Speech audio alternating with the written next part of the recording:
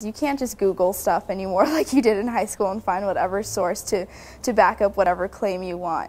You have to actually go to the library and really get books, and then you have to learn how to introduce all your sources that you want to use in your paper. I'm going through a whole process again of looking at what is it that I do and what is it that I need to be doing for the students, and is there a match?